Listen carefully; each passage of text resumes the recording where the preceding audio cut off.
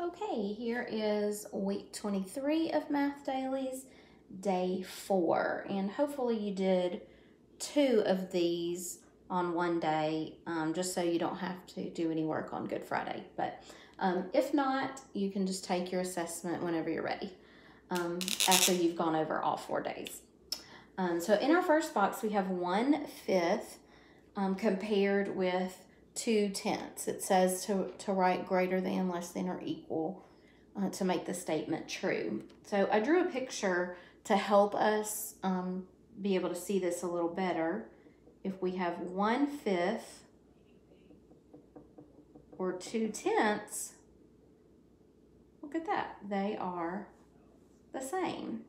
And if you'll remember when we were doing our fractions yesterday, on day 3, we had, for example, 4/10 was the same as 40/100.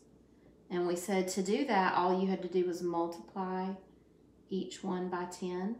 4 times 10 is 40, 10 times 10 is 100, and the fractions would be equal. Well, you could do the same thing here. 1 times what is 2? Well, 1 times 2 is 2. So then we would have to multiply this by 2 also. 5 times 2 is 10. So because 1 times 2 is 2 and 5 times 2 is 10, they are equal because we multiplied both by 2 and got the same answer, the same number.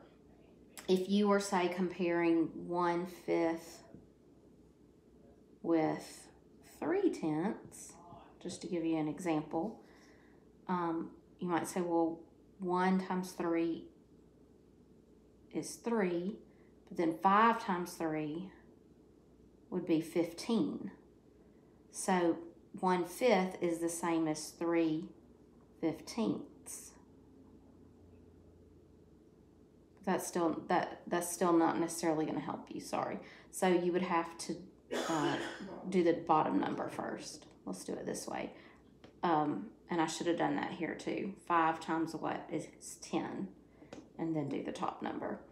So 5 times what is 10? 5 times 2 is 10, like we did up here.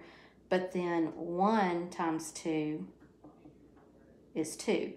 So 1/5 is equal to 2/10, which is less than 3/10. So this is how you would do it. If they weren't equal, you would figure out, make your denominators match, and then you could compare the 2 top numbers. But anyway, hopefully that kind of makes sense. If not, just don't worry about it. Just look at the top. But they are equal because we multiply both by 2 and because you can draw it and see that they are the same. Okay, in the next box it says, write the equation. Gregory is 2 years old. His aunt is 12 times his age. How old is Gregory's aunt? So if Gregory is 2 and his aunt is 12 times older, we would multiply these two numbers. 12 times 2. And you probably already knew it, but just in case, 2 times 2 is 4.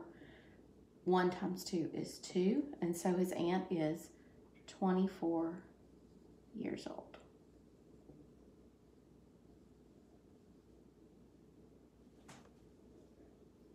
Okay. And we did write our equation, 12 times 2. So you need to be sure your equation's on there. Okay. Next is round 15,454 to the nearest thousand. So find your thousands, and remember everything after this will become a 0. This number will either stay the same or go up, and this number will stay the same. So we look to the right of this number to decide what to do with this one, because we already know this is going to be 0, 0, and this is going to be 1. We're just trying to figure out this one. Well, 0 through 4 hit the floor. So that tells us that 5 is going to stay the same. So our answer then is 15,000, sorry. If we round it. The 4 is too low to make this go up, so it stays a 5. So 15,000. Okay, last, the recipe for Ryan's birthday cake calls for 3/4 a cup of flour and 2/4 of a cup of sugar. How many total cups of flour and sugar does the recipe call for? So we just need to add these two fractions. 3/4 plus 2/4. Because our denominators are the same, we just add the top numbers. 2 plus 3 is 5. 5/4. So you may say, okay, we're done. We have 5/4 cups of sugar and flour together. But if you remember, this is called an improper fraction because the top number is greater than the bottom number.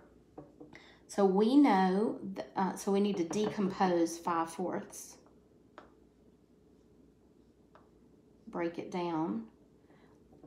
We want one of them to equal the bottom number. So let's do 4/4. So we can break 5/4 down into 4/4 plus 1/4. And the reason we do that is because we know that 4/4 is the same as 1 whole. Remember we talked about it the other day. If you ate 4 out of 4 slices of pizza, you ate the whole thing. So 4/4 is 1. So the answer then is 1 1/4 cups. And C period stands for cups. So the answer is 1 1/4 cups.